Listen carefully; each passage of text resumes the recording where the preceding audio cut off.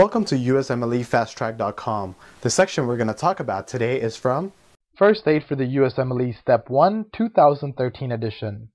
Page 430. Werdnig Hoffman Disease. What is Werdnig Hoffman Disease? Werdnig Hoffman Disease is a congenital degeneration of the anterior horn of the spinal cord.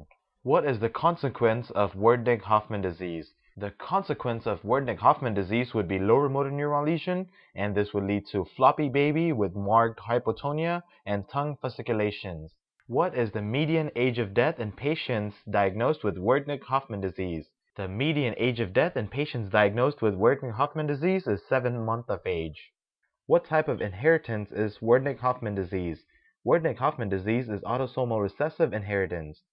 For more information on this topic, click on the link in the description section below. For a full USMLE Step 1 review, be sure to check us out at USMLEFasttrack.com, where we help you review the entire first aid for the USMLE Step 1 with high-quality videos and hundreds of detailed pictures for a better understanding of the material. So to learn from the best USMLE review book, be sure to check us out at USMLEFasttrack.com.